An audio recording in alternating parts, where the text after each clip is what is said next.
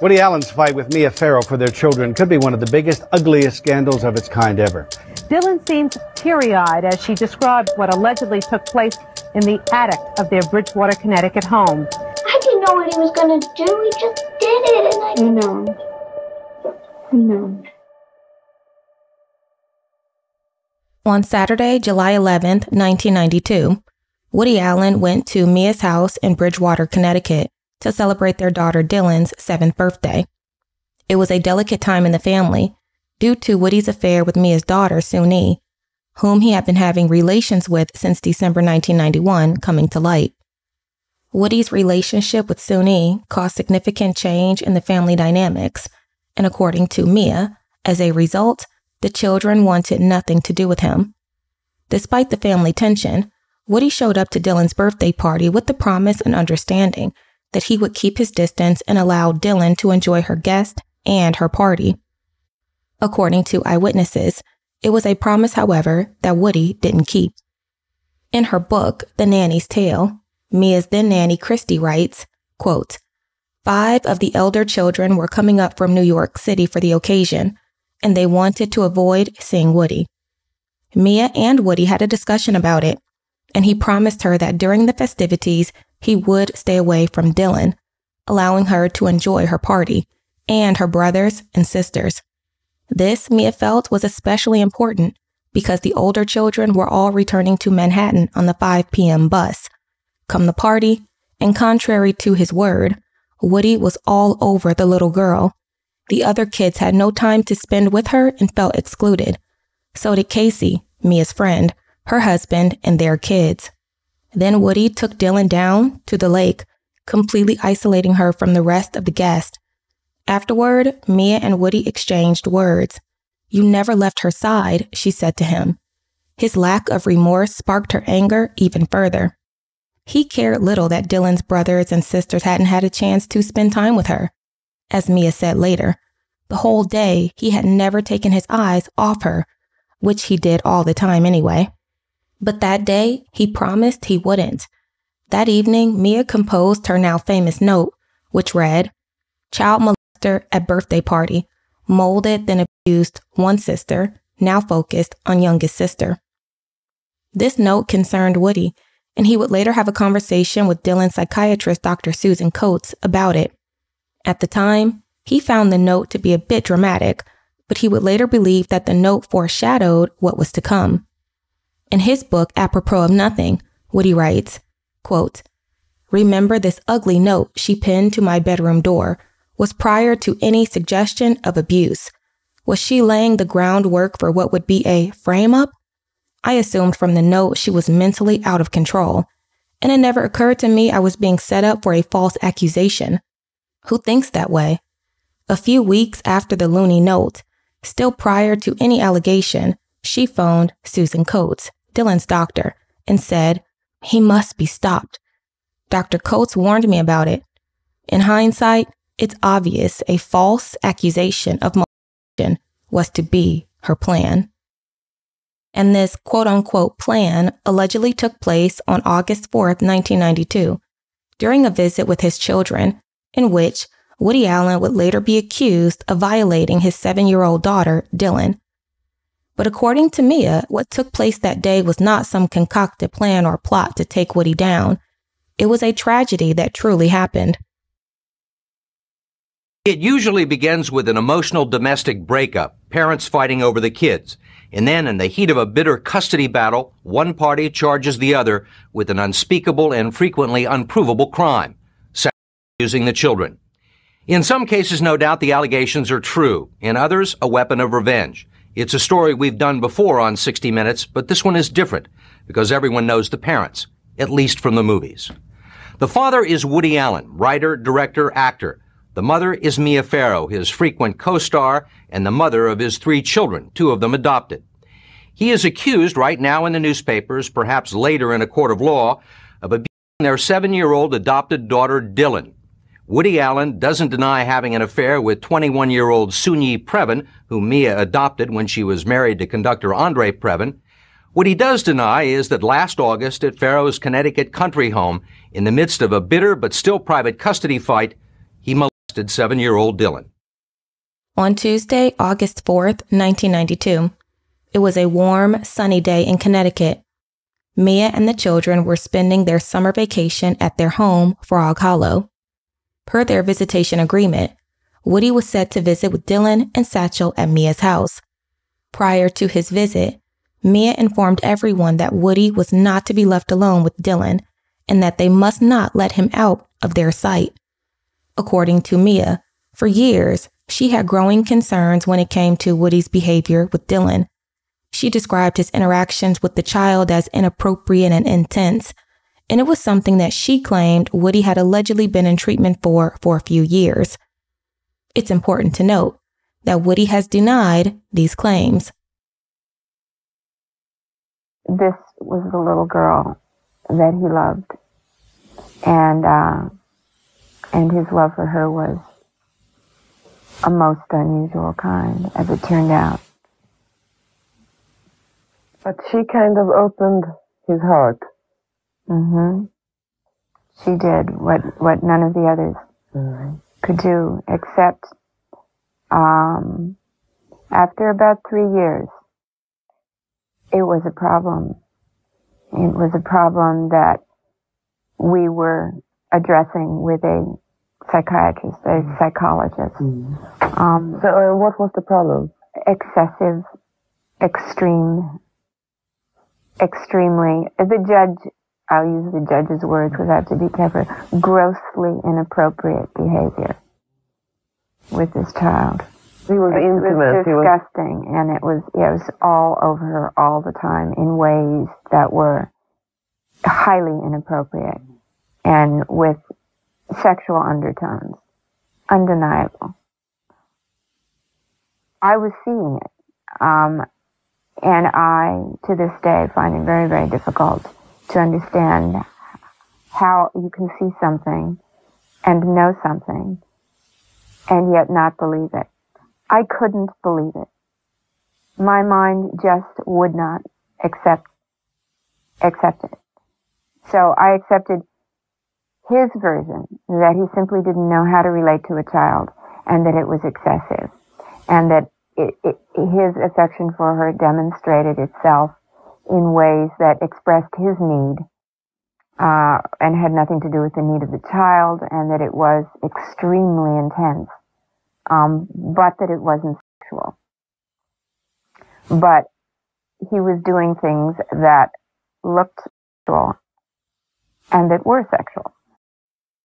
On August 4th, 1992, the day in question, upon Woody's arrival, Mia, her son Isaiah, her daughter Tam, and her childhood friend Casey Pascal went out shopping for the day.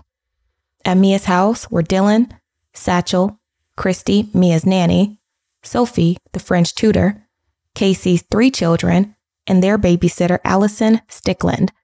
In her book, Mia writes that Moses, who was 14 at the time, went for a walk, but it would later be reported that he was actually present at the house.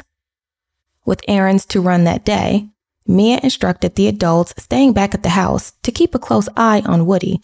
In his book, Woody writes, quote, "So, August 4th, 1992, I float up to Connecticut to see my kids as haggled by our lawyers. It's an uneventful afternoon. Mia goes out shopping while I watch a little TV with a room full of people all warned to keep an eye on me. I wander to the pool alone while they continue to watch. I make a phone call or two to kill time. Soon, Mia comes back. When Mia returned home from shopping, everything seemed normal until it was pointed out that Dylan didn't have any underwear on. According to Mia, this detail was unusual because Dylan was a very modest child.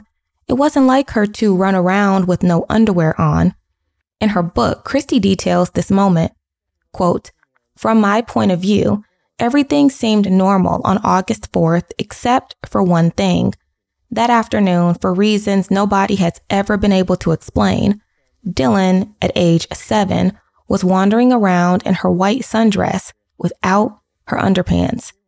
Nobody knew where they were. Nobody was ever able to locate them, nor did Dylan ever admit that she knew where her panties were. She said that she didn't remember what had happened to them. Yet, maybe the answer to this is less sinister than it seems. Maybe Dylan's panties had been wet or soiled from playing at the beach, and she had just chucked them under a bed or into the laundry. Or maybe when she changed clothes in the middle of the day, she simply forgot her drawers and didn't notice that she was putting on a dress rather than sweatpants, which she often wore without undies. Still, Dylan's missing underwear and her distracted willingness to run around half naked seemed, at best, odd. It was the first thing Mia noticed when she returned home from shopping. It's important to note that Monica Thompson, another nanny for the Farrow household, provided 2 sworn affidavits to the court in Woody's defense for his 1993 custody case against Mia Farrow. In her affidavits, Monica claimed that she had a conversation with Christy, who allegedly told her that she didn't recall Dylan not having any underwear on. Despite this momentarily confusing moment of the missing underwear, Mia and Woody would go out to dinner later that evening, something that they often did, even though it was known that he was having an affair with her daughter, Suni. According to Woody, while at dinner, Mia brought up their next project that they were scheduled to begin filming in the upcoming weeks, and that movie was Manhattan Murder Mystery. Woody claims that Mia expressed her intentions to star in the film despite the family issues, but according to Mia, it was Woody who was adamant that she star in the movie. It must be noted, however, that when the SA allegations came out, Woody Allen fired Mia from the project. She accused me of child molestation on August 4th, right? Right. And that I molested my daughter, I molested my daughter. And August 5th, 6th, 7th, 8th, 9th, the week after, she's fully saying, when do we begin our new movie? I'm going for my costume fitting next week. And she made an appointment with the costume designer on the movie, and I said, "What do you mean the new movie?" And she said, "Well, I'm supposed to go in and see the costume designer. I got to get my fitting, and we're going to begin shooting in another 5 weeks." And I said, "Are you kidding? You're accusing of child molestation, and you think we're going to just go on with the movie?" What did you say to her? I said that, of course this is insane. I mean, I said, I told my lawyer that, they should call her and terminate the contract. And I went out and hired another actress to play the role.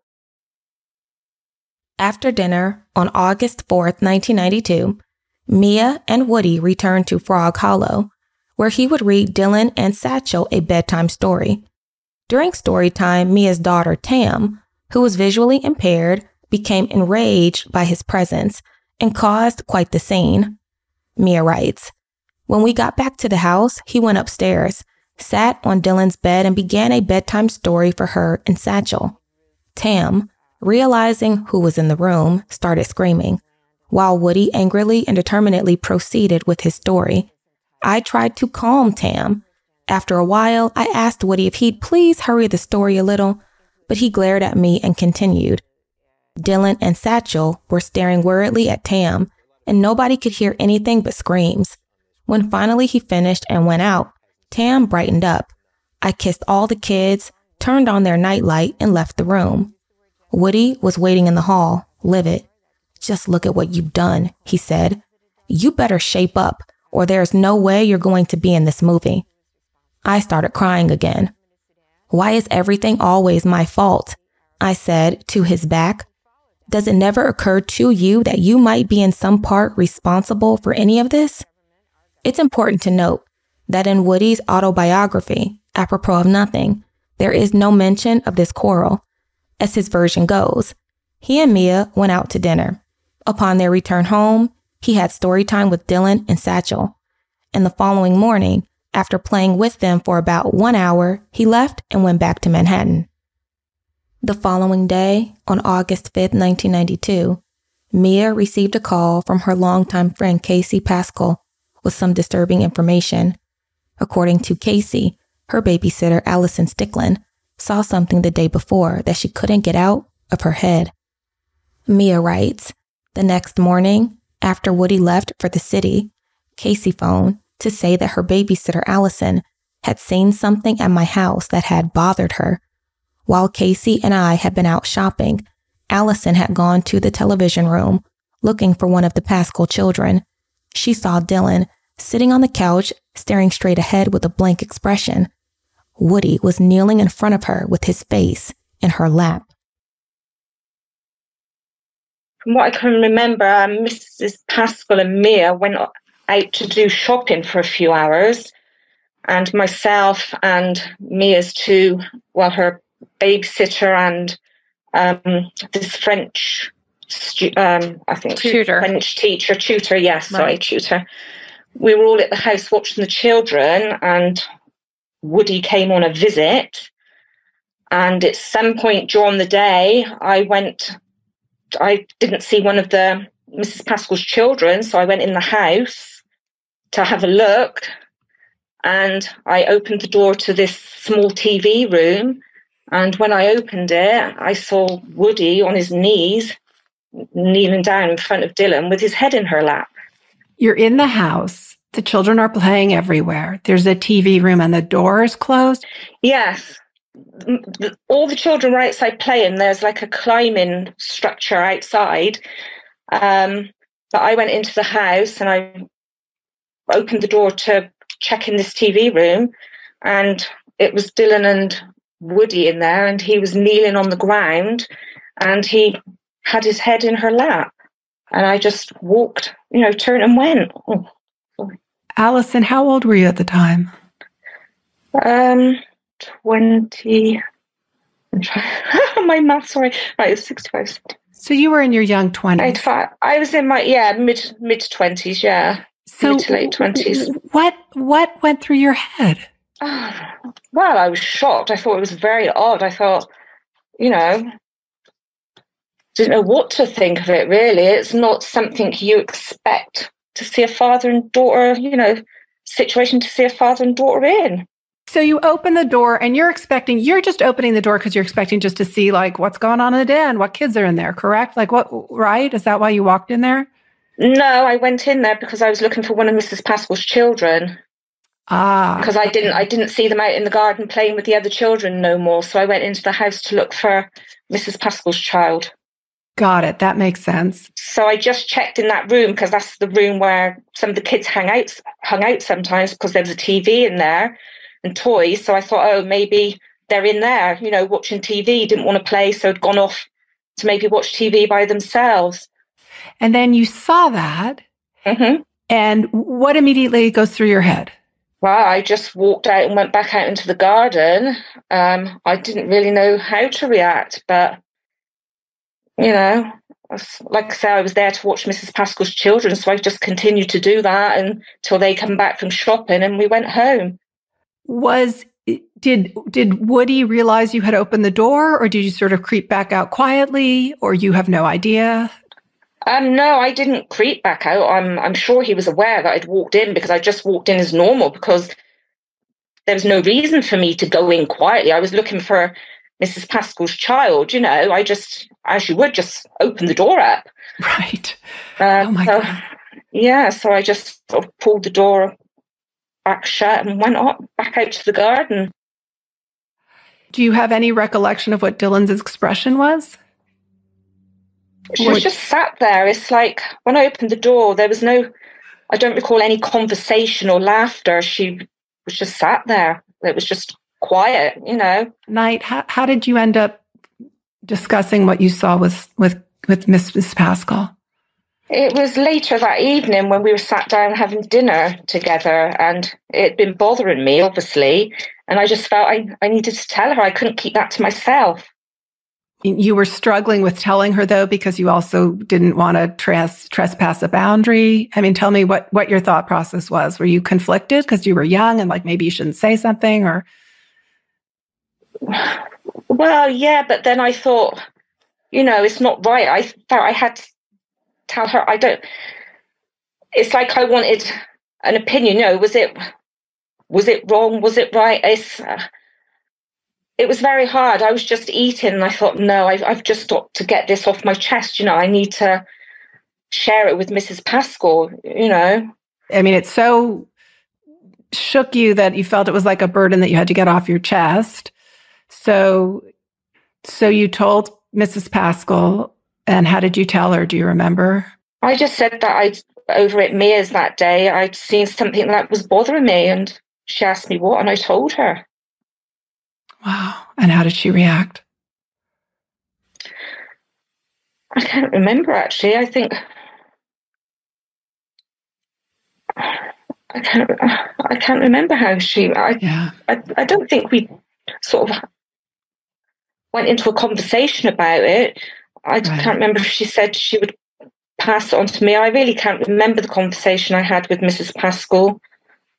Well, she obviously passed the information on to Mia, which you would, wouldn't you, the child's mother? It's not something you would keep from a child's mother. Right. And it just went from there, really. Upon hearing from Casey what her babysitter allegedly witnessed the day before, Mia then recalled Dylan's missing underwear. She immediately ended her call with Casey and questioned Dylan. She asked her, quote, if it was true that Woody had his face in her lap the day prior. Here's what Mia testified to in court. Quote, Dylan said yes, and then she said that she didn't like it one bit. No, he was breathing into her legs, she said, and that he was holding her around the waist. And I said, why didn't you get up? And she said she tried to, but that he put his hands underneath her and touched her. And she showed me where. Her behind. According to Mia, it didn't stop there. Dylan had more information to share. In her 1997 memoir, Mia writes, quote, I had just been videotaping the baby, so I grabbed the camera. She told me that Woody had taken her upstairs into the attic and that he had touched her private parts with his finger. Don't move, he had said to her. I have to do this. If you stay still, we can go to Paris. Don't tell. He was kissing me, Dylan said. I got soaked all over the whole body. I had to do what he said. I'm a kid. I have to do whatever the grown-ups say. It hurt. It hurt when he pushed his finger in. He said the only way for me to be in his movie is to do this. I don't want to be in his movie. Do I have to be in his movie? He just kept poking it in.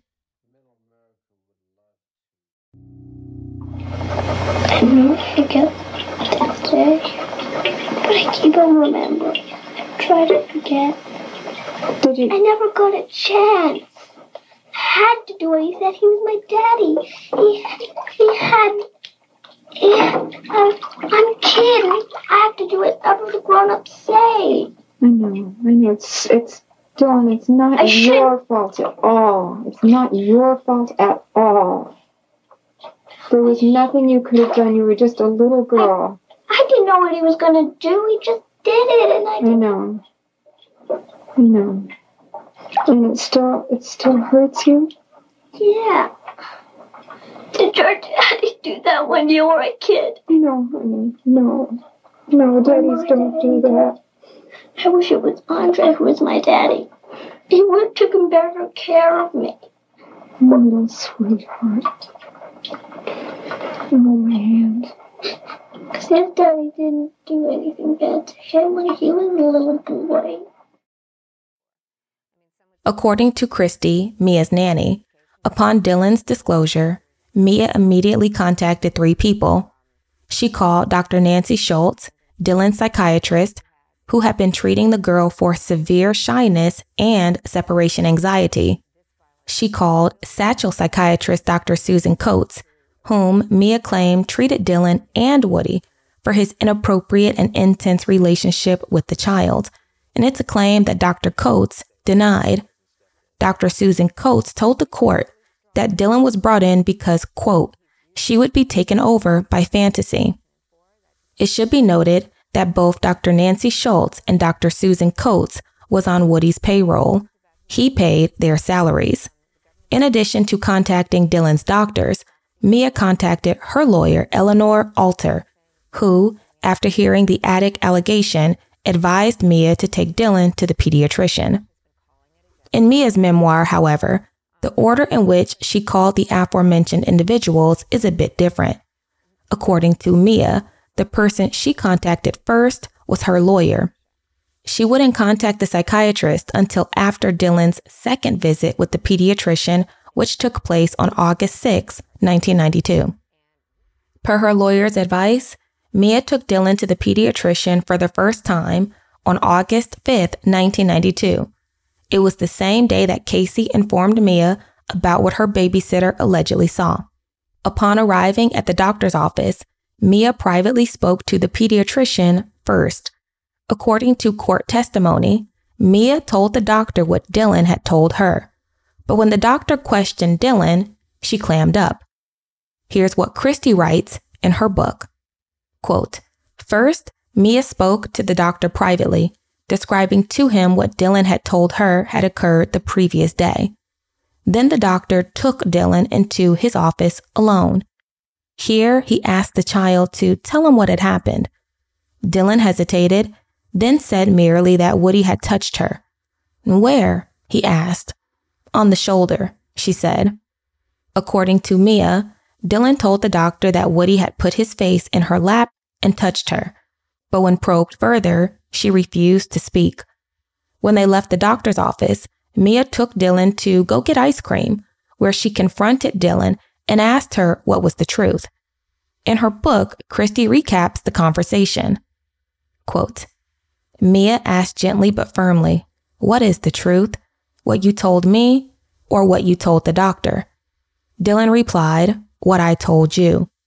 Then she hesitated and added, "But I don't like to talk about my privates." According to court testimony, when they got home, Mia called the doctor and told him what Dylan had told her. He noted that Dylan's reaction was a common one in children who had been, and that Mia should bring her back the next day. According to Woody Allen, Mia's treating Dylan to ice cream was a way to encourage her to change her story from what she originally told the doctor. In his eyes, this was one of several examples in which Mia manipulated Dylan. According to court testimony, when Mia and Dylan arrived home after meeting with the doctor, Mia began videotaping the child over a 24-hour period. In her book, Mia writes that whenever Dylan brought up the allegation, she turned on the camera to document it. But according to Monica Thompson, Mia's videotaping of the child wasn't as innocent as it seemed. In her affidavits, Monica writes, quote, "I know that the tape was made over the course of at least 2 and perhaps 3 days. I was present when Miss Farrow made a portion of that tape outdoors. I recall Miss Farrow saying to Dylan at that time, 'Dylan, what did Daddy do? And what did he do next?'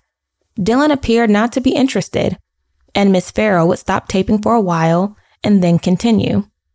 Mia's choice to videotape Dylan during this period would be scrutinized and criticized, and it would be a decision that she would have to answer to for decades to come, as she would be accused of coaching Dylan." Did you ever coach Dylan into making up the accusations of sex? Of course not. No, I mean, Dylan was speaking spontaneously and I grabbed a camera. And it is clear, I mean, the judge has seen that tape, that the child is speaking. There were times when I was even interrupting her. She's speaking from her own heart. And it's a very upsetting tape. And it's obvious to anybody who sees it that there's no coaching there. Even Mr. Allen knows that. First of all, he knows Dylan, and you can't coach Dylan into anything. And second of all, it's obvious from the quality of what she's saying, from the urgency with which she's saying it. Prior to Dylan's second visit with the pediatrician, Mia would briefly talk to Christy on the phone and inform the nanny about the attic allegation. In her book, Christy recaps the conversation. Quote, "I can't really talk right now," Mia said when I phoned her from Boston on Thursday, August 6, 1992. "But I have to tell you that Woody molested Dylan." "What?" I screamed into the receiver. "Oh, God." There was a long silence before Mia picked up the conversation. In a quiet voice, She told me that she was on her way to her doctor's office to have Dylan examined, but that I should call later. I was left in the dark as to the particulars of what happened. According to court testimony, contrary to Dylan's first visit with the pediatrician on August 5th, 1992, during Dylan's second visit on August 6th, she told the doctor about the attic allegation and what Woody Allen had allegedly done to her. In her book, Mia details this visit, writing, quote, "We returned to the doctor's office and Dylan repeated what she had told me. The doctor called later to tell me that he was required by law to notify the authorities, although the physical exam of Dylan showed no sign of SA. Upon the pediatrician notifying Mia that he was going to report the allegation to the Connecticut authorities, Mia contacted the children's psychiatrist, Dr. Susan Coates. According to court records, Dr. Coates told Mia that she intended to tell Woody about the allegations, which was something that Mia was strongly against. In her book, Mia writes, quote, "I phoned the therapist who'd been working with Woody for almost 2 years about his behavior with Dylan. As soon as I told her what Allison had seen him doing, she interrupted and said, 'He's not supposed to do that.' I told her all of it, and she said that if the Connecticut doctor was going to report it, then she would have to report it as well to the New York authorities. But first, she was going to tell Woody. 'Don't tell him,' I said. 'I'm scared of what he'll do. Can't you just deal with it? Don't report it to the authorities. That will destroy everything. It's too big. Terrible things are going to happen.' Though Mia describes feeling a sense of fear and dread, Monica Thompson claimed that Mia exhibited a different demeanor, one that showed no fear at all. In her affidavits, Monica told Woody's lawyers that Mia seemed quite delighted, writing, "When they arrived home, Farrow told me that everything is okay now. Everything is set. She seemed very happy and excited for herself." According to reports, Mia's behavior during this period would be questioned, with many saying that she would go from being unusually calm to full of rage. Let's not forget my little daughter and all that happened to her and what she has told me that he did to her. There's all of that. And once that happened, I became a different woman. I fought for her. And I stood by her all the way. And I can tell her that, that once I really believed and understood, it really clicked what had happened, then I was a different woman. You were strong towards him. There's no one stronger on this planet. Once I understood what my little daughter told me, what happened to her, Dylan, she was then 7. And then from that moment on, I changed. Do you hate Woody Allen? Dr. Coates would follow through with what she told Mia she was going to do. In addition to contacting both the New York authorities and the New York City Welfare Administration, Dr. Coates informed Woody that he was being accused of child SA. During a session with him on August 6, 1992, Dr. Coates gave Woody a heads up and strongly advised that he no longer see Dylan for the time being. According to Woody, this was a huge shock, and at the time, something he didn't see coming. He writes, "She broke the news to me that I was being accused of and she had to report it. It was the law. I was dumbfounded and couldn't believe it. I thought the whole notion was preposterous. I said, no problem, report it." Coates would testify that, unlike actual predators, I made no attempt to dissuade her from reporting it. That was because I hadn't done anything and assumed no sane person would take the idea of me violating anybody seriously.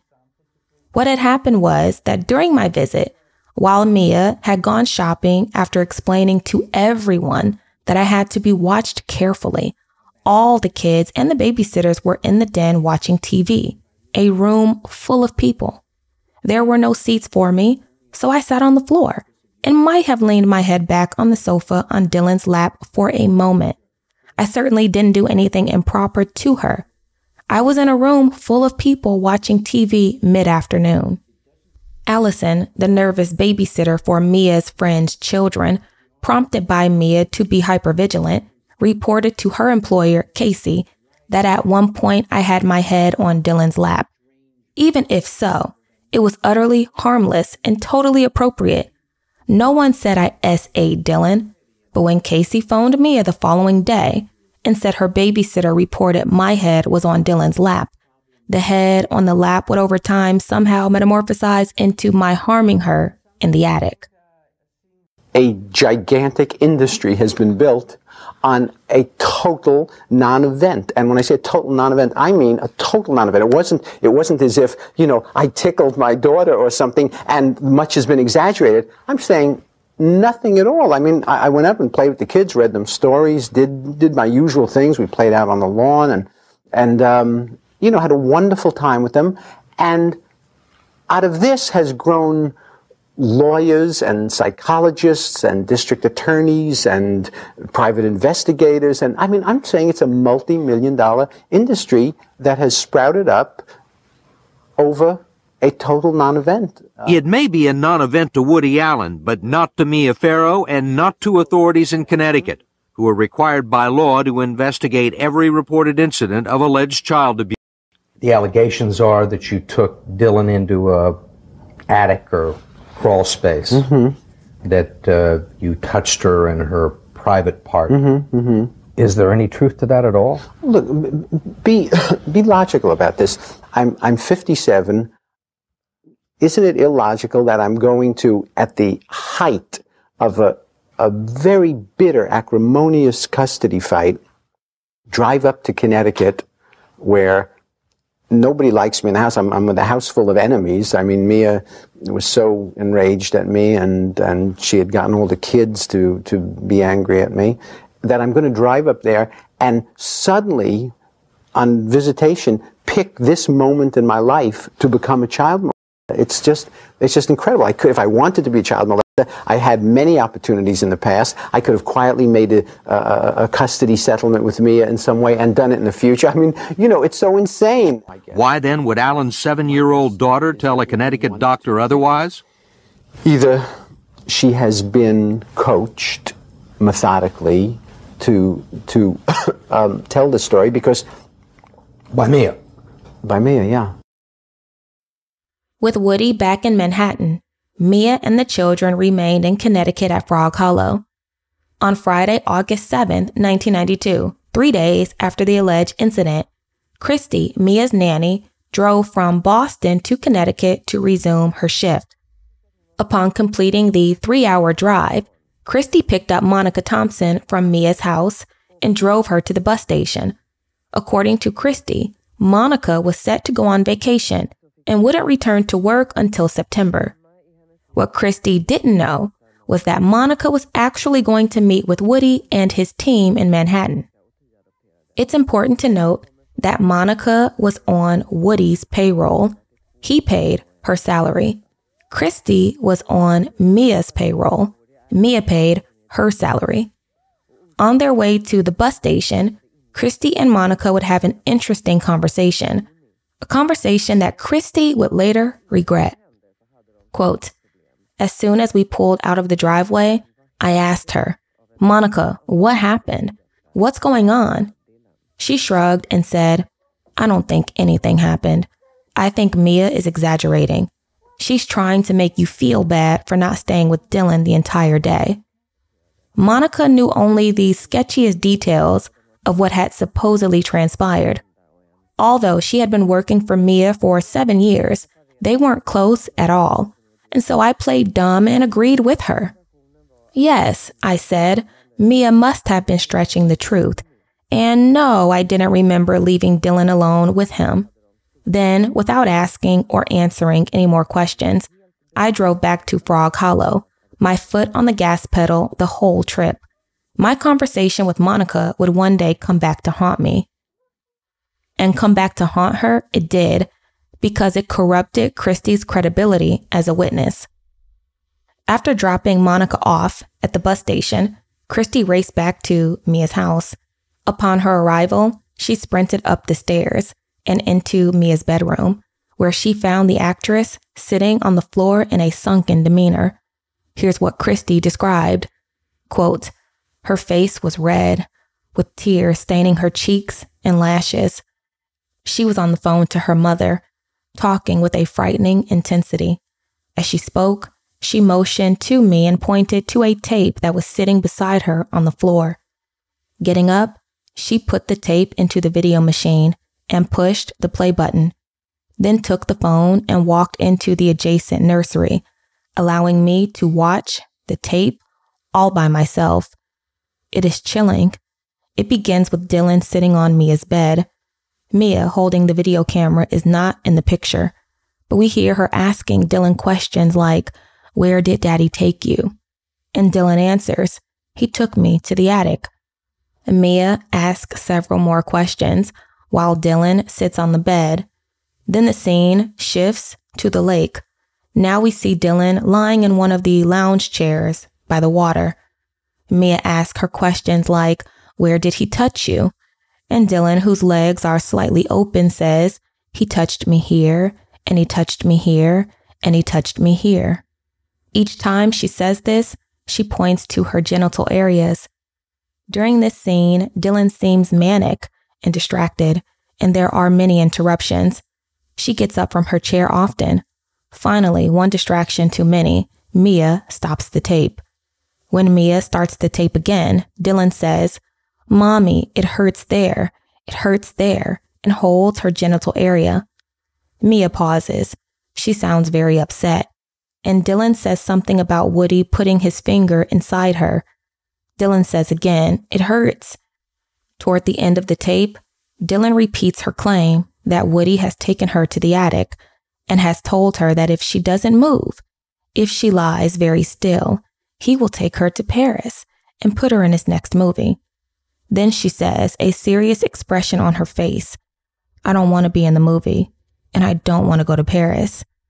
The tape closes as Dylan looks at Mia and asks, 'Mommy, did your daddy do this to you?' It's way beyond that now. What you've done to Suni, what you've done to Dylan. What you've done to Dylan. Dylan's a baby. How could you do that to her? I don't know anything of the kind. I know what Dylan tells me. You've told me nothing but lies. Dylan tells the truth and consistently. No, I don't know that, Woody. I've always been worried about you and Dylan. And I didn't know the doctor had to report this to the authorities. I didn't know that. I went just to be sure she was all right. And she's not all right, Woody. She walks around the house holding her vagina. She sleeps with me. She's scared of you. And you hurt her. And I feel pretty guilty myself that I wasn't there to protect her. She said, "Mommy, you didn't help me."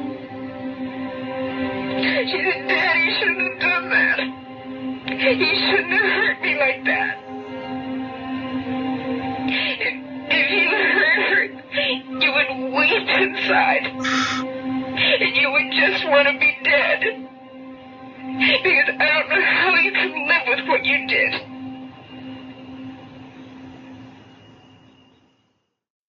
According to court testimony, on August 4th, 1992, Woody and Dylan were unaccounted for about 15 to 20 minutes. According to the adults present at Mia's house that day, none of them could locate Woody or Dylan for the aforementioned length of time. It's been alleged that this 15 to 20 minute window was when Woody took Dylan to the attic and SA'd her. In her book, Christy writes, quote, "When we retraced our steps on that day, there were 15 to 20 minutes in which Dylan was out of my sight, Sophie's, Casey's, or Allison's. Of course, those are the suspect 20 minutes when Mia alleges the SA must have occurred." It's important to note that there has been no concrete understanding, confirmation, or consensus among Christy, Sophie, or Allison as to what time of the day this 15 to 20 minute window occurred. It's also important to note that according to Monica Thompson, Christy told her on August 7, 1992, that, quote, she did not have Dylan out of her sight for longer than 5 minutes. Where were you? Can't you tell me that? If I were to consider for a moment that Dylan made this whole thing up, then tell me where you were. What room were you in? They searched the whole house for you. They searched the field. They called everywhere. Where were you? Where did you take Dylan? We'll have to talk about that with them when the time comes. No, tell me now. Talk about Christy and Danny and Sophie and whoever was there. We'll have to, they'll have to talk to a number of people, and we'll see what comes out. Well, why don't you just tell me where you were? You know? Why don't you just tell me what room you were in? You know what I'm saying? Yeah, I'm saying if Dylan was lying and that you never took her in the attic, then just tell me where you were. Christy and Sophie and Casey's babysitter, they looked everywhere for you. Where were you? Well, they'll have a chance to tell their story. Why can't you just tell me? I don't think that they were lying for you. Well, then you just tell me the truth. Where were you? I'm not asking anybody to lie. Nobody's lied. Tell me where you were.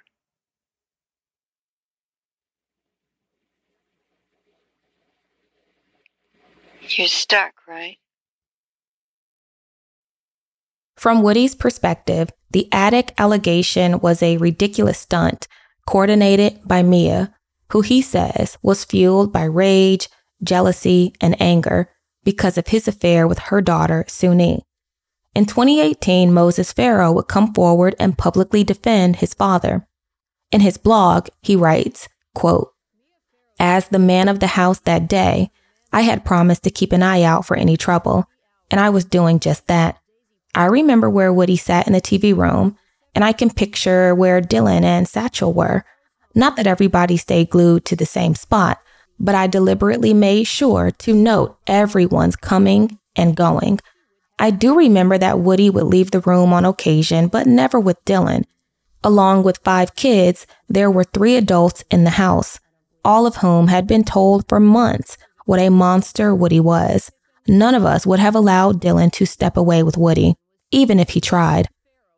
Casey's nanny, Allison, would later claim that she walked into the TV room and saw Woody kneeling on the floor with his head in Dylan's lap on the couch. Really? With all of us there? And if she had witnessed that, why wouldn't she have said something immediately to our nanny, Christy?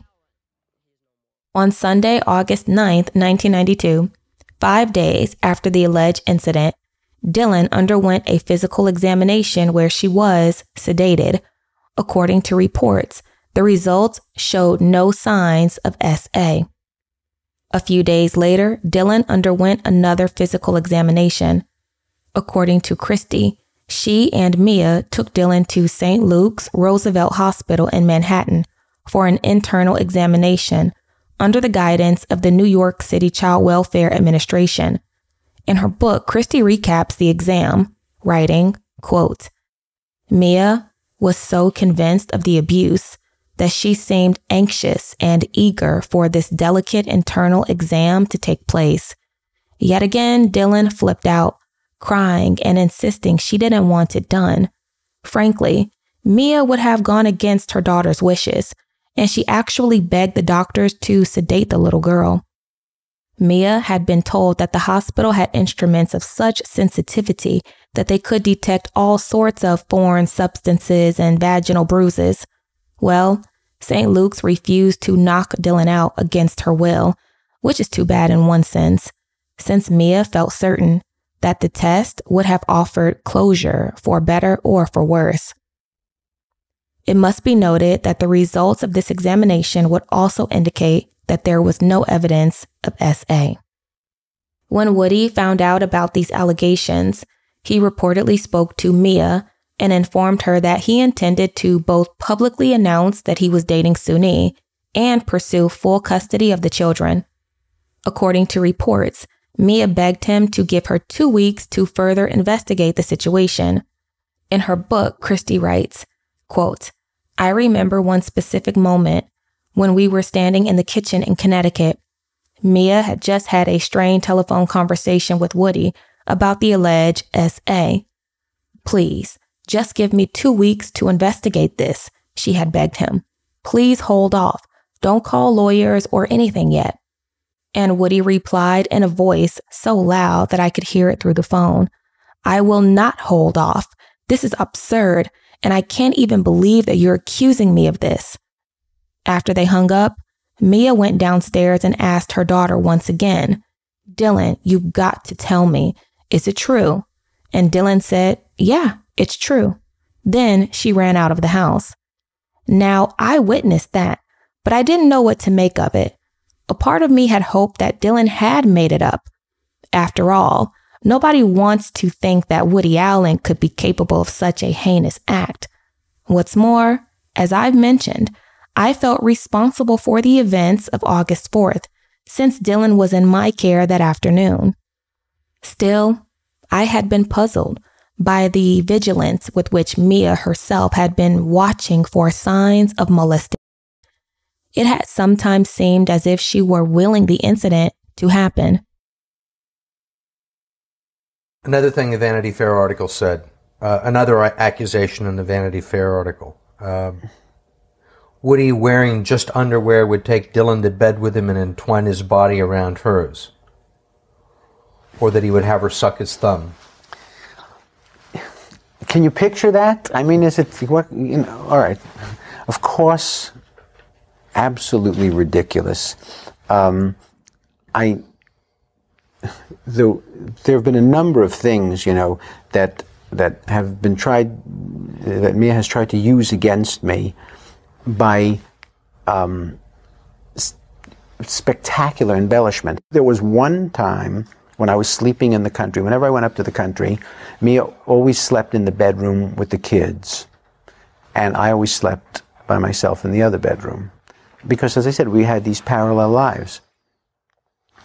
Usually, I wake up early, very early in the morning, from, you know, my habit from filming.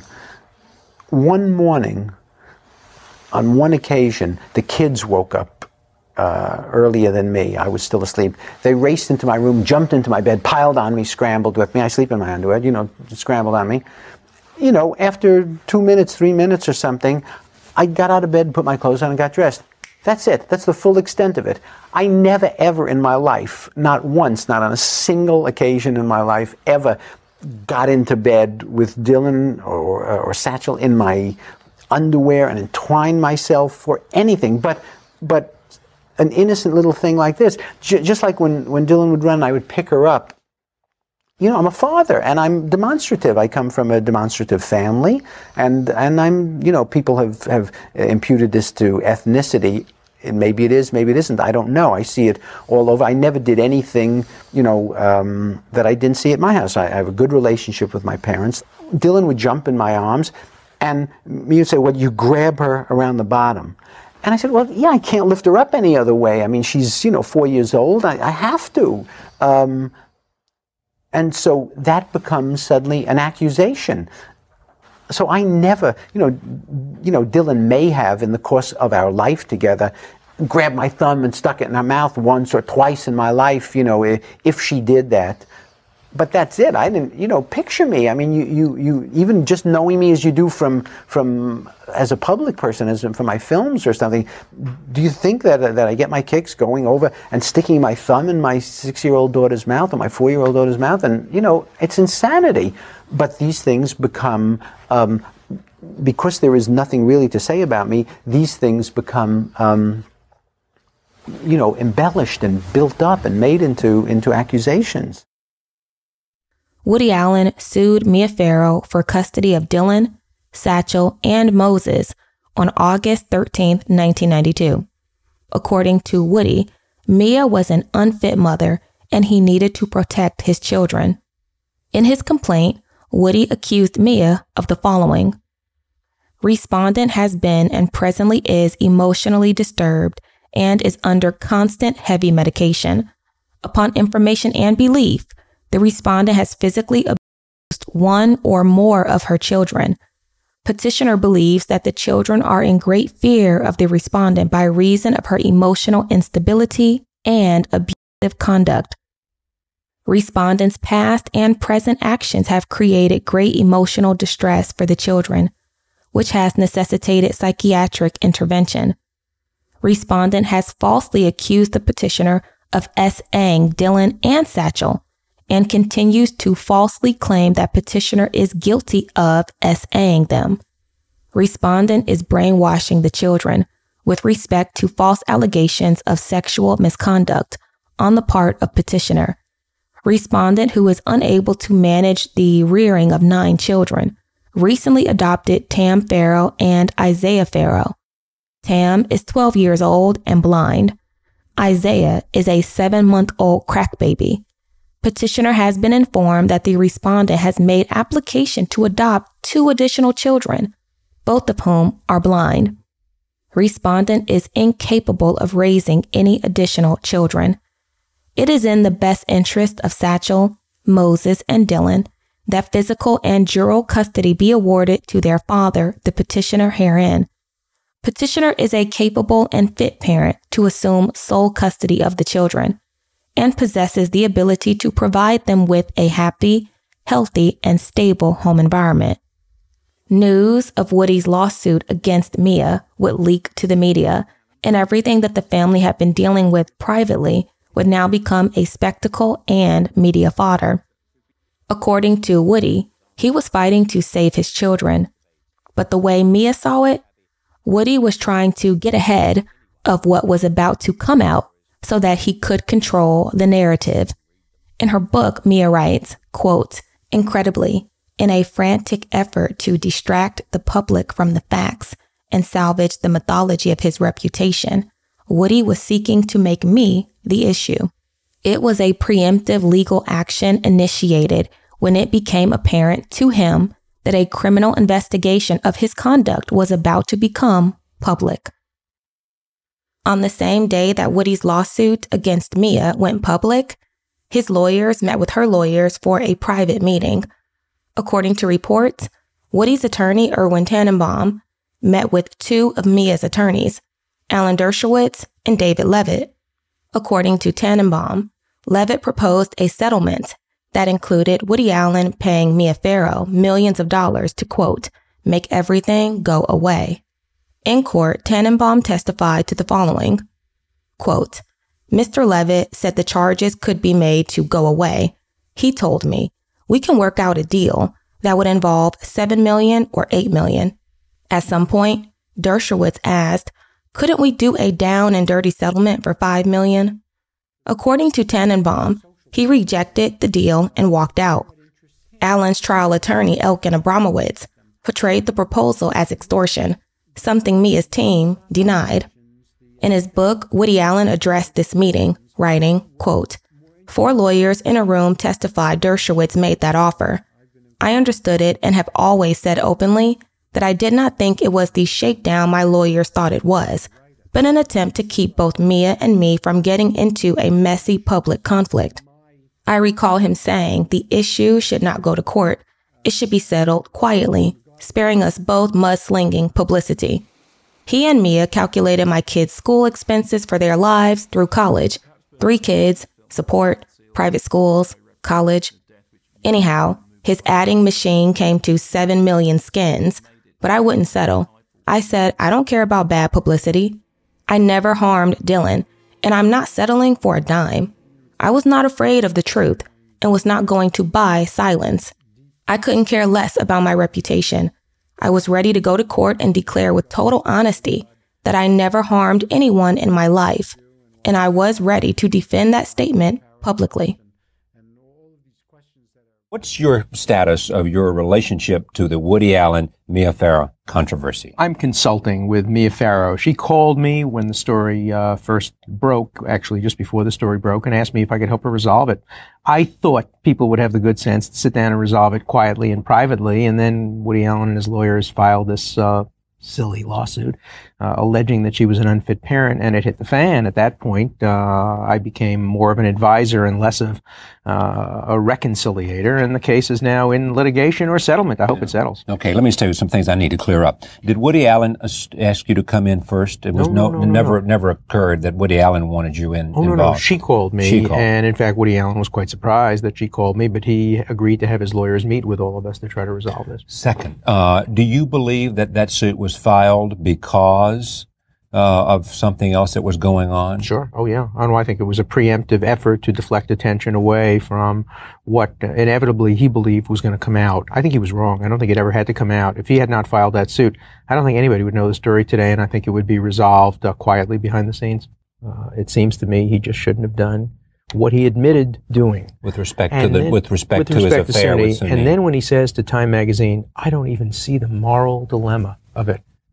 Anybody who doesn't see the moral dilemma, a man who has written such brilliantly moral films, there's a blind spot. And it's a tragedy. It is also a real tragedy if children are being used as pawns in this thing. No question. I would never in any way participate in a case in which I believed a child was being used as a pawn for adults to satisfy any kinds of desires or goals. If I thought that for a minute, how can you be so sure that's not happening? I'm sure about that. I'm absolutely sure. How can you be so Mia, sure? And I've seen the interaction between Mia and the child, and even the best of friends of Woody Allen are not saying that Mia put her up to it. Mia cares too deeply about her children. I just absolutely don't believe that. And if I believed that for a minute, I'd drop out of the case. On August 17th, 1992, Woody Allen and Suni Previn would go public with their relationship. That same day, the Connecticut State Police publicly announced their investigation into Dylan's accusations. On August 18th, 1992, Woody Allen held a press conference where he denied violating Dylan and asserted his innocence. Over the years, you all know that I've been reluctant to speak with the press and have assiduously avoided publicity. But because of all the rumors and innuendos and cruel untruths circulating over the past week, I feel that I have to make a statement. First, I'm greatly saddened that sources close to Mia Farrow have released to the public allegations instigated by her of child abuse on my part. This, my lawyers tell me, is a currently popular, though heinous card played in all too many of child custody fights, and while sometimes effective, the tragedy of programming one's child to cooperate is unspeakable. The truth is that I have tried in private for the past 8 months to work out the details of a humane, shared custody that respected both mother's and father's rights. I hope that despite many conflicts and much anger, that with calm and compromise, I could obtain an agreement in the best interests of the children. Then, suddenly and appallingly, I was accused of having molested my beloved 7-year-old daughter, and hysterically, the next day, of molesting my dear 4.5-year-old son. This last allegation has quietly vanished, I suppose, because its substance was too insane even for the instigator to stay with. These totally false and outrageous allegations have sickened me so that I felt that for the sake of all my 3 children, I must try and remove them from an atmosphere so unhealthy it can surely leave irreparable scars. This is an unconscionable and gruesomely damaging manipulation of innocent children for vindictive and self-serving purposes. To make matters worse, if that were possible, several days ago, attorneys representing the other side called a meeting with my own, informing them that any publicity, even if the allegations are totally unfounded, would hurt me. They then proceeded to demand $7 million, saying that if I submitted to their demands, they would not press the allegations and that they could make my children unavailable to the authorities.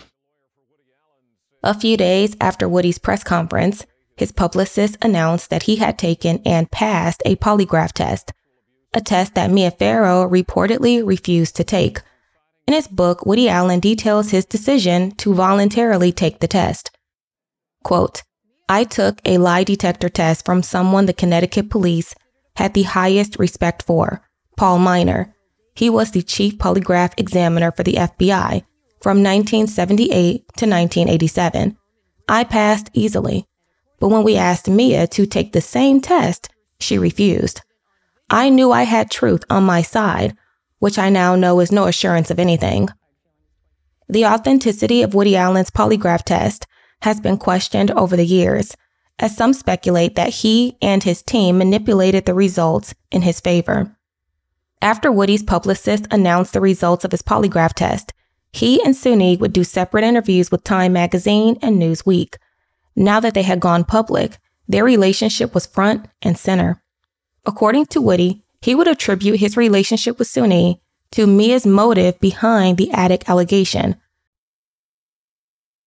In a written statement, Allen says, "Regarding my love for Suni, it's real and happily all true. She's lovely, intelligent, sensitive woman who has and continues to turn my life around in a wonderfully positive way."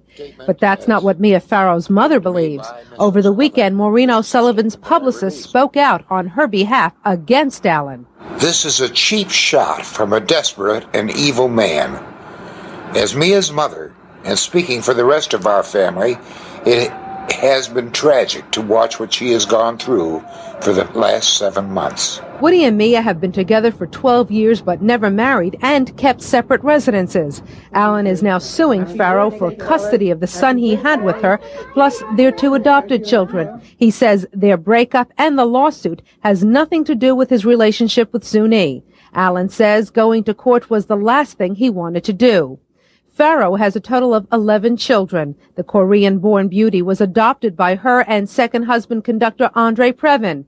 Suni Previn is currently taking classes at a New Jersey college. Over on Manhattan's east side, where Woody Allen and Mia met, the owner of Elaine says Mia Farrow should not be so upset. What do you think about the relationship with Mia's adopted daughter? Well, it's just like what Mia did with Sinatra. It's the same thing, the same age difference. Whatever makes everybody happy, let everybody enjoy themselves. They say art imitates life. Woody Allen has certainly mastered that. In his upcoming film, Husbands and Wives, he's set to play a professor who falls in love with a college student. I'm older than her father. Can you believe that?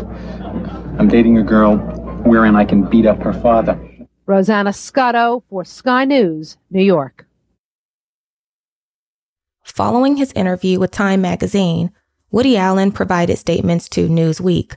When asked by the outlet about the attic allegation, here's what Woody had to say. Quote, "This is so laughable. First of all, I couldn't find the attic in Mia's house.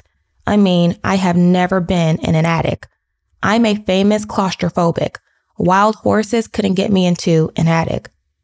It must be noted, however, that despite Woody Allen telling Newsweek magazine in 1992 that he had never been in Mia's attic, he would contradict his statements in January 1993 while being interviewed by the Connecticut State Police. In 1997, the state's attorney told a Connecticut news outlet the following, quote, "Woody Allen spent several months refusing to submit to interviews. At one point, he tried to set preconditions. One of the preconditions was that any statements made by Allen could not be used to impeach him. The state police did not comply. Police found hair fibers in the crawl space consistent with Allen's and even fingerprints, physical evidence that placed him at the scene of the crime, but didn't necessarily prove culpability. Allen later conceded that not only was it possible that he might have reached into the crawl space on occasion, either to grab one of the children or to give them a soda, it was possible that his prints would be found there. According to the article, the police characterized his statements as inconsistent. It's important to note that the forensic specialist, chief of Connecticut State Crime Laboratory, Dr. Henry Lee, reported that the evidence found could not place Woody Allen in the attic despite the aforementioned claims. In her 1992 Newsweek interview, Suni defended Woody Allen against these allegations. According to Suni, Mia, who she claimed was consumed with rage, put Dylan up to this. She said, quote, "The business of him molesting Dylan is so ridiculous that I won't dignify it with a comment. Why Dylan repeats her story is another matter, and a sinister one. I was not surprised that Mia made a videotape of Dylan saying these terrible things, as I think the motive is obvious. But I was stunned that the tape would somehow find its way to the TV news. I could say many devastating things about Mia, but I will only do it if I must in a court. From the beginning of their conflict, which I know Woody broke his neck to avoid for the kids' sake, I have refrained from commenting. But when Mia brought up child molestation and then had her sisters and mother and kids do her dirty work for her, climaxing with that tape of Dylan being given out, I felt I had to speak at this point. The tragedy here is that because of Mia's vindictiveness, the children must suffer. I will always have a feeling of love for her because of the opportunity she gave me, but it's hard to forgive much that followed." According to Suni, when the story broke, the videotape of Dylan was given to a news media outlet. Suni accused Mia and her family of being the ones behind the tape getting leaked. This information further destroyed Mia's image in the media, with Vanity Fair writing, quote, "Most damning was the implied belief in Suni's statement to Newsweek that it was Mia or someone close to her who had got a copy of Dylan's videotape into the hands of New York's Fox Channel 5 News. Both Mia and her mother denied the charge. The tape never ran, but the station did not exonerate Mia from leaking it. Reporter Rosanna Scotto says, "I wish we could, but to do so would narrow the field among the possible suspects." Woody Allen's fight with Mia Farrow for their children could be one of the biggest, ugliest scandals of its kind ever. Now Woody Allen may be facing still another investigation. And we have a follow-up to last night's exclusive report that made headlines around the world. A videotape of one of the children involved. Rosanna Scotto reports. Just one day after the very private Woody Allen went public, denying Mia Farrow's accusations of child abuse, Fox News has learned that the investigation into the alleged sex of Mia Farrow and Woody Allen's adopted daughter has widened from Connecticut to right here in New York City. Sources tell us that the Manhattan District Attorney is now looking into the allegations of child abuse. When we called the DA, their office had no comment. We've also learned that the Department of Family and Children's Services is investigating too and interviewed the child and both parents. We've also seen a videotape in which Mia Farrow photographs and questions her daughter Dylan about an incident of alleged involving Woody Allen. The tape was made just one day after the alleged incident. Dylan seems teary-eyed as she describes what allegedly took place in the attic of their Bridgewater, Connecticut home. Dylan indicates with gestures what she claims happened. We will not give you any more details out of respect for all parties. One of the other children named in the custody suit, 14-year-old Moses Farrow, told the Boston Herald, "Dylan is very upset because she's very close to her father. I am angry that he's even trying to get custody of us. I don't like what he did to my sisters. I feel that he took advantage of our trust." A prominent divorce attorney tells us charges of sexual abuse are common in custody battles. Norman Sharesky also says a judge would have to look into these charges as well as the credibility of the videotape. It would have a lot more weight if you had that tape coupled with an interview with the child by somebody who is expert at interviewing a child, either a judge who knows what to do or a psychiatrist or psychologist, And, different children are capable of different kinds of accuracy when it comes to reporting incidents. We've received late word from our source that Mia Farrow and her children have finally spoken to Suni after 1 month of silence. Suni is Mia's adopted daughter, who Woody Allen now says is his lover. Suni was told she is loved, missed, and always welcomed home. According to our source, Suni said she will be coming home soon.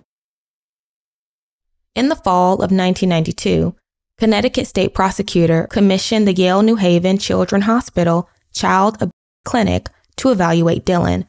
According to Yale, they had two objectives. One, to determine if Dylan was telling the truth, and two, to determine if she was in fact SA'd.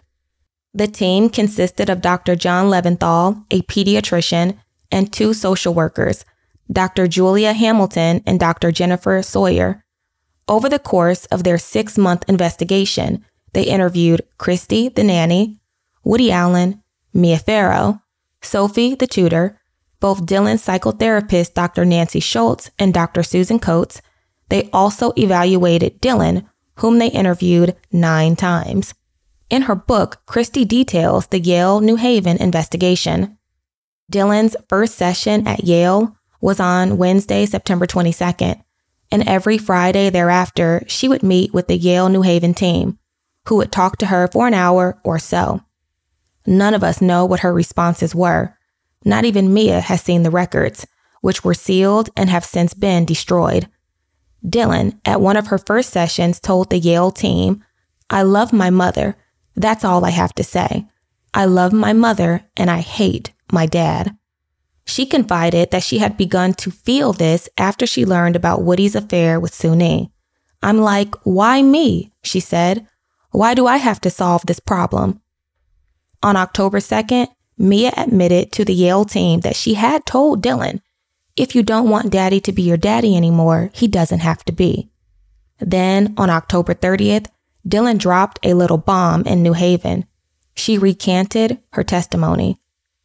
Dylan had earlier confided to her mother that Woody didn't do anything. Nothing happened, she said. Later that afternoon, however, Dylan contradicted herself and denied her denial.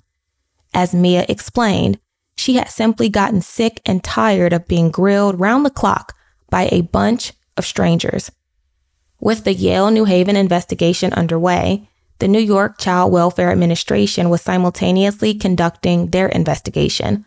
Assigned to the case was a social worker by the name of Paul Williams. According to reports, Paul Williams found Dylan to be credible and felt that there was sufficient information to open a criminal investigation against Woody Allen. But shortly after Paul was assigned to the case, he was removed and later fired. Here's what Paul reported. Quote, "Based on Dylan's demeanor and her responses to my questions and my conversations with the caseworker in Connecticut and my experience from interviewing hundreds of children who had been abused, I concluded that abuse did occur and that there was a prima facie cause to commence family court proceedings against Woody Allen. Then the barriers came down. There came a litany of reasons why we should not go forward. My superior said that Woody Allen is an influential person. She talked about his films and his position. As more evidence came through interviews, I insisted that the case should have been filed. Managers at the Child Welfare Agency responded that pressure to drop the case is coming all the way from the mayor's office. Paul's attorney, Bruce Barron, would corroborate his narrative and express his belief that his client was wrongfully terminated. Here's what he told news outlets. Quote, "Paul was told that it was customary for the big wigs to take over in high-profile cases, and he was reassigned. When he wouldn't shut up, they fired him." Though it's been speculated that this was some sort of a cover-up, Woody Allen's attorney denied those claims. According to him, that was not the case. He claims that Paul's lack of professionalism and bias against Woody Allen are what got him fired. Here's what he had to say. Quote, "He acted in a rude fashion and appeared to be biased against Woody Allen. They said he was insubordinate and that he was not following instructions. A new twist in the Woody Allen custody battle. This time, the city is right in the middle of what has become a very tangled case. Rosanna Scotto has new and surprising details. While the Department of Investigation began looking into allegations that the city helped Woody Allen in connection with the child abuse accusations, the Child Welfare Administration was giving its documents to Allen's attorney. Attorney Elkin Abramowitz then sent Fox News 5 pages from that file. Now sparks are flying between Mia Farrow's and Woody Allen's attorneys. I find that shocking, and I think it's inappropriate and improper, and also should be considered as part of this investigation. It's indicative of the way Woody Allen has dealt with this case from the beginning. I don't think he has any of the interests of the children, but really is a desperate man trying to destroy a family in the media. When the file is officially released to the subject of the investigation, that person is free to re-release it, and it is not anywhere remotely a crime or any kind of impropriety whatsoever. And if she had simply read the statute instead of trying to grab a headline, she would have known that. This latest controversy stems from a published report in the New York Observer. According to this newspaper, in the file of Paul Williams, a caseworker for the Child Welfare Administration, there are notes indicating the city allegedly tried to help Woody Allen. Allen's attorney, Abramowitz, was given other child welfare documents that attempt to discredit caseworker Williams. Now all this is being looked into by DOI, the Department of Investigation. You may remember that DOI was the agency which appointed Abramowitz 2 years ago to investigate Mayor Dinkins' stock transfer to his son. DOI says Elkin Abramowitz will not get any special consideration. They refuse to comment further. The mayor's office says he never gets involved with child welfare cases. And the Child Welfare Administration refused to say anything except they were the ones to call for this investigation. Rosanna Scotto, Fox News. In December 1992, Dylan made additional claims to the Connecticut State Police, who were looking into the allegation she made against her father, Woody Allen. According to reports, Dylan told investigators about another incident where Woody allegedly inappropriately touched her. In her book, Mia writes, quote, "In December, Dylan told the police about another occasion when she was climbing up to the ladder of a bunk bed in the playroom. She said that Woody had slipped his hand inside her shorts and touched her there, and she was illustrating graphically where, in the genital area. When asked by Newsweek about allegations of him fondling his children, here's what Woody had to say, quote, "Well, absolutely, but not in any sexual way. There is no person in the world that will come into court and say anything like that and stand up to any kind of cross-examination. I've been a model father with these kids. I mean, I'm affectionate like my parents were with me, but that's it."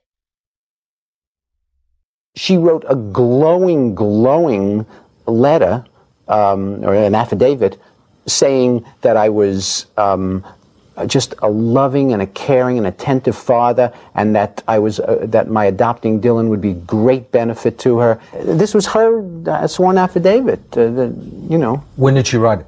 She wrote it in December of last year. A month before things exploded. Yes. Is it possible that Mia was just so upset by everything that had happened that something convinced her that something had happened to Dylan? Oh, that I don't know, but I mean nothing. I mean, is there room for that misunderstanding? There is no possibility that anything remotely ever happened to Dylan, or that I ever did anything to Dylan. And I'm saying not even is it possible that Mia believes that? She may believe it and want to believe it. She may believe it and have convinced herself of it, or she may not believe it in the most cynical version of it. Suni believes that she does not believe it. Suni thinks that it's absolutely in character, that she has made it up quite calculatingly. It's such a pernicious allegation. Mm-hmm. Very difficult to disprove. Mm-hmm. On March 17, 1993, after a 6-month investigation, Yale New Haven reached a conclusion. In part, here's what they had to say. Quote, "It is our expert opinion that Dylan was not SA'd by Mr. Allen. Further, we believe that Dylan's statements on videotape and her statements to us during our evaluation do not refer to actual events that occurred to her on August 4th, 1992. In developing our opinion, we considered 3 hypotheses to explain Dylan's statements. First, that Dylan's statements were true and that Mr. Allen had SA'd her. Second, that Dylan's statements were not true, but were made up by an emotionally vulnerable child who was caught up in a disturbed family and who was responding to the stresses in the family. And third, that Dylan was coached or influenced by her mother, Ms. Farrow. While we can conclude that Dylan was not SA'd, we cannot be definitive about whether the second formulation by itself or the third formulation by itself is true. We believe that it is more likely that a combination of these 2 formulations best explains Dylan's allegations of SA. The major reasons for our opinion that Dylan was not SA'd are the following. 1. There were important inconsistencies in Dylan's statements in the videotape and in her statements to us. 2. She appeared to struggle with how to tell us about the touching. 3. She told the story in a manner that was overly thoughtful and controlling. There was no spontaneity in her statements, and a rehearsed quality was suggested in how she spoke. 4. Her descriptions of the details surrounding the alleged events were unusual and were inconsistent. When Woody Allen and his team received the Yale New Haven findings, they were elated. For Mia Farrow, however, it was a complete shock and a huge blow. Experts at Yale New Haven Hospital back Woody Allen's claims that he did not use his adopted daughter, Dylan. Good evening. The filmmaker says the report out today supports what he said all along, that he did not molest his adopted daughter, Dylan. Allen also says the report recommends that Mia Farrow seek psychiatric help. Channel 3's Dennis House was on hand for this latest but not the last chapter in the Woody and Mia saga. They showed up within minutes of each other. The accuser in a white limo, the accused in a black one. The former lovers, along with a throng of reporters, were at Yale New Haven Hospital to find out if child experts believed Farrow's claim that Allen molested their 7-year-old adopted daughter, Dylan. The conclusion is that no sexual ever took place, and there is a strong recommendation that Mia herself seek psychiatric help. The Yale group, which spent months investigating the allegations as part of a state police inquest, refused to comment on the report. But Allen says the report found that Dylan had not been molested, even though she told doctors her father had sexually abused her. And according to Allen, Dylan may have been programmed to tell the sordid tales of abuse. It was either an imagined thing or a concocted thing. It all began last summer when Farrow accused her companion of 12 years of molesting Dylan at the actress's Bridgewater home. The allegations came after Allen admitted to having an affair with Farrow's daughter, Soon-Yi Previn, whom she adopted with former husband Andre Previn. The story made headlines around the world. Woody publicly denied the charges while Mia avoided the media. And she uttered only 13 words after the Yale report was released. I just want to say that I will always stand by my children. That's it. Farrow's lawyer, who once said the Yale team was the best, criticized the report. The Yale group, comprised of 2 social workers and a pediatrician, has issued a report which is incomplete and inaccurate. Alter claims an eyewitness to the alleged events was never interviewed, which would support the Yale videotape of Dylan talking about the incident. But Yale reportedly concluded the tape had been doctored. The former couple and co-stars left New Haven appearing a bit tired after their closed-door meeting, a face-to-face that Allen says was unemotional. No, there was no crying. She wasn't crying, I wasn't crying. No, it was very uneventful. You'd be very bored. The Woody and Mia saga isn't over by any means. Allen says he will now sue for custody of the couple's 3 children, Dylan, Satchel, and Moses. And it still remains to be seen whether the Yale New Haven report will be enough to persuade police, both here in Connecticut and in New York, to drop their criminal investigations. On the Night Beat in New Haven, I'm Dennis House, Channel 3 Eyewitness News. On March 19, 1993, 2 days after the Yale New Haven report was released, Woody Allen and Mia Farrow appeared in court for their custody battle. Their case came before Justice Wilk in New York Supreme Court. Both Woody and Mia presented testimony, witnesses, and experts who could help prove their case against the other. But one expert witness on Mia's behalf would challenge the Yale New Haven report, a report that Woody and his team believed exonerated him. The expert witness was Dr. Herman, a clinical psychiatrist. In her book, Christie details his testimony.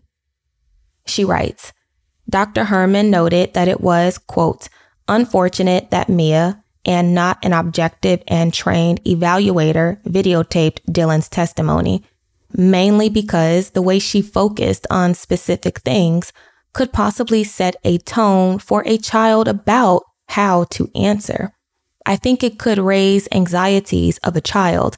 I don't think it helps matters. I think it complicates matters, he said. Herman took exception to a number of significant Yale New Haven findings. First, he pointed out that the team's methodology was flawed in several ways. He said, to destroy written notes in a case which is clearly going to have legal ramifications is a mistake, particularly when you have a team approach and when you are combining notes, in this case from 3 different individuals.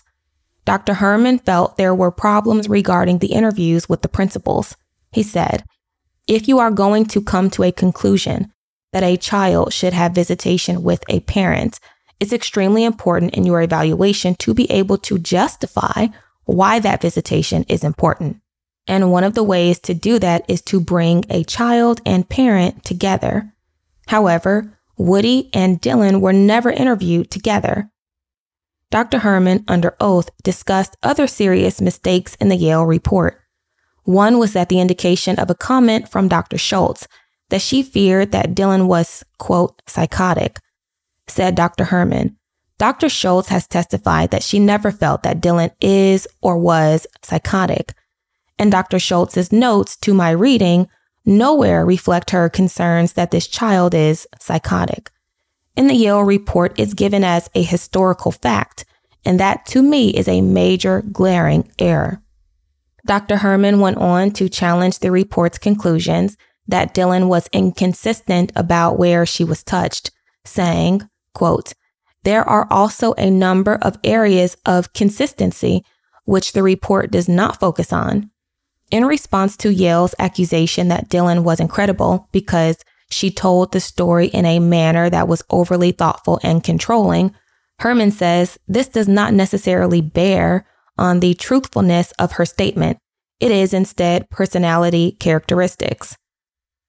As to the team's dismissal of Dylan because the way she talked about the events in the attic made them seem like a minor transgression, Herman replied, it could be a child's way of coping with something which is very serious and upsetting, and the child could present it in a way very understated or contained way.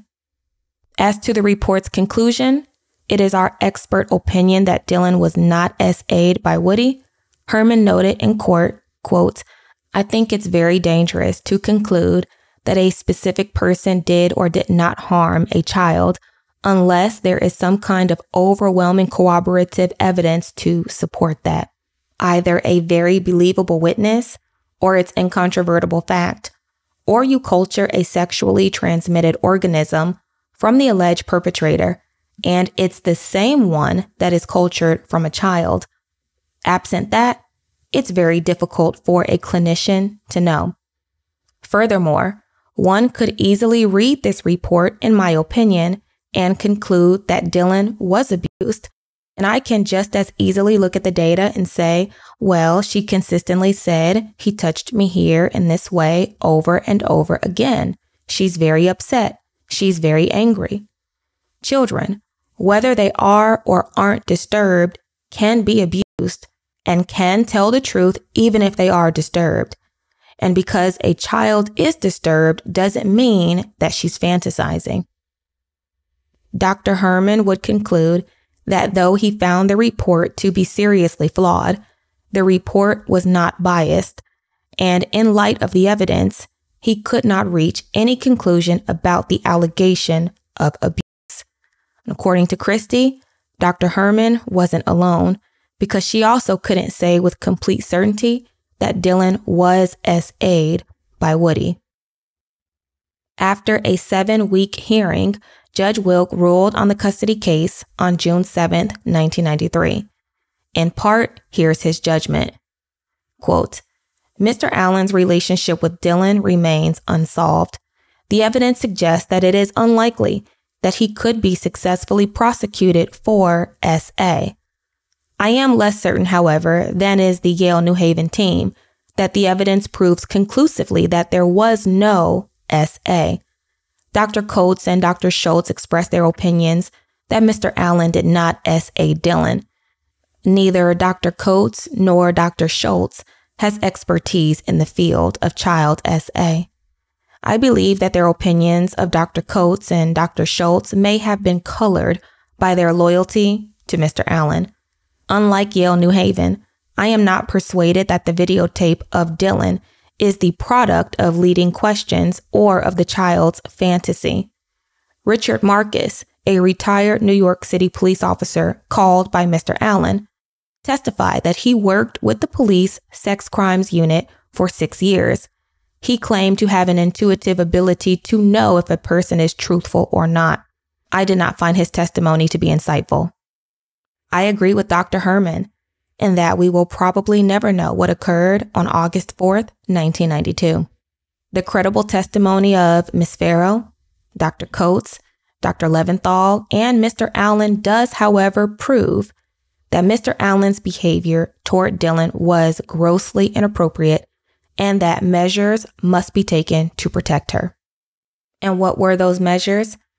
Judge Wilk denied Woody's request for full custody of Dylan, Moses, and Satchel.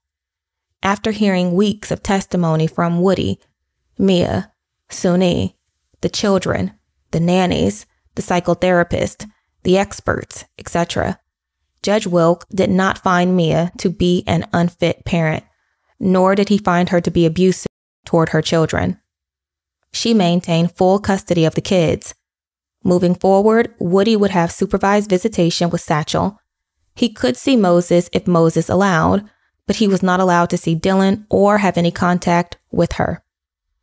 On September 24th, 1993, Connecticut State's Attorney announced that he would not be pursuing criminal charges against Woody Allen. The following month, in October, the New York Child Welfare Administration dropped their investigation as they claimed they found, quote, no credible evidence of assault. Upon news that these investigations had been dropped, Woody Allen made a public statement. In part, here's what he said. Quote, while one might think that I would be happy or grateful with the decision to drop the investigation by the Connecticut authorities, I am merely disgusted that my children have been made to suffer unbearably by the unwholesome alliance between a vindictive mother and a cowardly, dishonest, irresponsible state's attorney and its police. Even today, as they squirm, lie, sweat, and tap dance, pathetically trying to save face and justify their moral squalor by declaring the investigation as being terminated because he and the mother suddenly do not want to put my daughter through anymore, their cheap scheming reeks of sleaze and deception. The reason the authorities are dropping this case is purely and simply because they know there is no chance they could possibly win it. There is no evidence against me. There is none now. I promise you, smear as they may, they will always claim to have evidence, but notice that somehow they will manage to find reasons why they can't show it to you. I want to send this message to my little girl. I'm sorry that I missed your 8th birthday, but they just wouldn't let me do it. I love you and I miss you. And don't worry, the dark forces will not prevail. Not second-rate police or publicity-hungry prosecutors, not judicial setbacks, not tabloid press, nor those who perjure themselves nor all who rush to judgment, not the pious or hypocritic, or the bigoted. I'm too tough for all of them put together. Finally, to Mia. Having just said all I said, I now reverse myself and beg for peace. If the Arabs and Israel can do it, we can. I publicly apologize for hurting you. I know you can be forgiving and quite terrific at times. You're a first-rate actress and a beautiful woman. As I said, in front of the Yale New Haven experts, Judge Wilk, Judge Roth, and now for the sake of little children, let's end all hostilities instantly and settle our situation. Not next month or next week, but today. I promise to do my best to be accommodating and would hope you would also be generous. Please, let's now put this behind us. The only prerequisite I have is that you stop sending me bills from Alan Dershowitz. Thank you.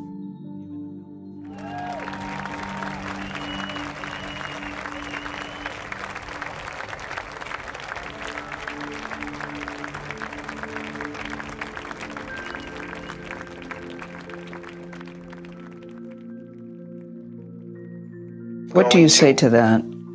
I'm really sorry. Don't apologize. Don't apologize. I thought I could handle it. Are you crying because of what he said or seeing him? What is upsetting you? He's lying, and he's been lying for so long.